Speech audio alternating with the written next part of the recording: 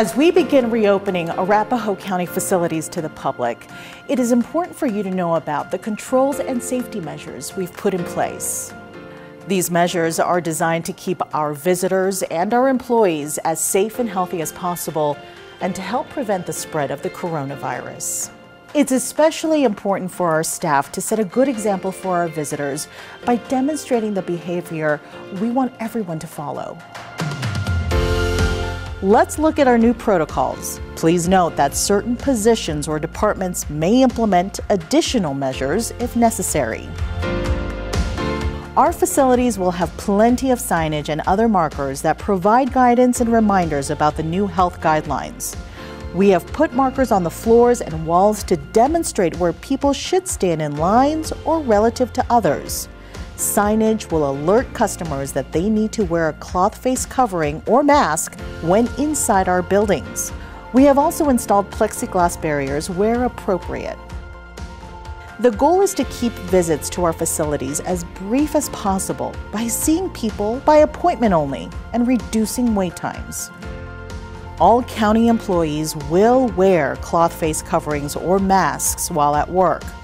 You also should take your temperature at home before coming in, and all employees who come to work will complete a 3-question COVID screening survey before each shift to make sure you aren't symptomatic. Use hand sanitizer or wash your hands frequently, including whenever you enter or exit the building. Keep 6 feet of space between yourselves and others at all times. Wipe down your workstations frequently throughout the day. Those employees that come into contact with the public may also be asked to wear gloves. Meetings should be held virtually whenever possible.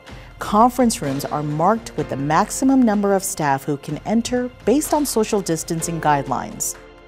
If you have an essential task that prevents social distancing, you should wear a mask and gloves and resume social distancing as soon as possible. Even after reopening, many employees will continue to work from home whenever possible, and our facilities will have no more than 50% of staff in a building at any given time. If you have questions about whether you're able to work from home, consult with your supervisor. The county also wants to make sure that employees stay home if they feel sick or have been exposed to someone who is sick. If you are unable to return to work because of a COVID-related condition, you should contact your HR leave administrator to discuss your options under the Family First Coronavirus Response Act. We want to thank all of you for your patience and understanding during this trying time.